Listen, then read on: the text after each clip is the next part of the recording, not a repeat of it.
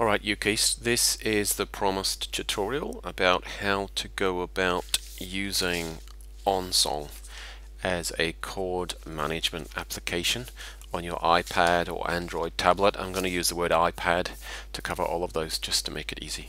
Alright, so the first thing you are going to need is to have OnSong installed. You can buy it from the App Store if you just search for OnSong on the App Store. Let's have a quick look. I think it's about $8. OnSong. Search. There it is. It doesn't tell you how much it is because I've already got it installed, but you can find it easily on the App Store or the Android Store by searching for OnSong. You're also going to want to have Dropbox installed and a Dropbox account set up. If you go to dropbox.com, dropbox.com, set up a username and password, and then install the Dropbox app on your iPad. Looks a bit like that, and have it set up and ready to go. Okay, so you're going to need that set up as well. You're also going to need to send me an email once that's done to ask to share the uke-east folder, and I will get an email sent to you from Dropbox, which you then click and it will automatically appear in your Dropbox file structure on your computer, your Mac, your iPad, your phone, whatever you've set it up on. Okay, so you need to do those things before. You need to have OnSong installed, you need to have Dropbox installed, an account set up, and the uke-east folder shared.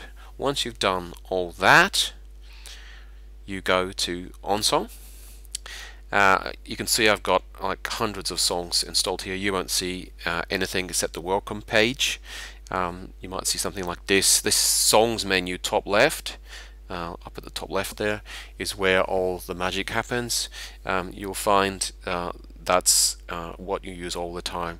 But so the first thing you'll do is, if you tap in the middle of the page, the top menu comes up. So just tap in the middle of any page and that comes up. Click on songs, and then what I'm going to get you to do is click the little plus down at the bottom right of the window that's appeared. You see the plus down there? So click on that plus. Then you'll see several menus. Most of those I never use, and I don't know or don't care what they do. Some of them are for religious song importing, like Rocking with the Cross. Anyway, what we're interested in is the import menu, and we're interested in the Dropbox menu here. So number 1, 2, 3, 4, 5 down in the import menu, which is a second block. Click on Dropbox. It will go to your Dropbox app. It will ask you to allow access from OnSong to Dropbox. Click allow. It authorizes it, and then your Dropbox file structure will show. I have a lot of Dropbox folders. You may have more, you may have less. You should at least have, down the bottom here, uke-east Club Nights OnSong folder. That's the one that you want. You should probably set up, you can set up another one called OnSong of your own, where you drag song sheets, access that folder. It's a good way to get songs onto your iPad and into OnSong. That's an easy way to do it. So what you're doing is clicking on the uke-east Club Nights OnSong, and then I'd suggest you start with the back catalogue. Go to the individual back catalogue folder, then select all. Just click the bottom at the very bottom here, select all, and then top right, import.